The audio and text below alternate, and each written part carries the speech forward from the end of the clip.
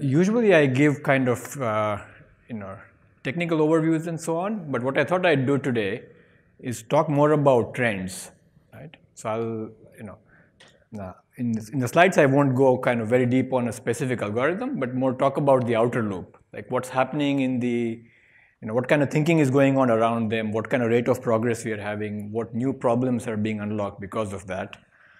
And whenever I try to do that, I always go back and try to remember, I joined Google in 2005, and this is what it looked like back then. And the favorite thing we used to say at that time was, hey, Google's supposed to organize all of the world's information, and hey, this is all opaque. It should be in images, in videos, and we should do something about that. But if you honestly ask me, like at that time, if I tried to predict it where we would be in 2015, right? This is Google in 2015. Sure, we look at all the web pages, we look at the images, we actually look inside the videos on YouTube through algorithms.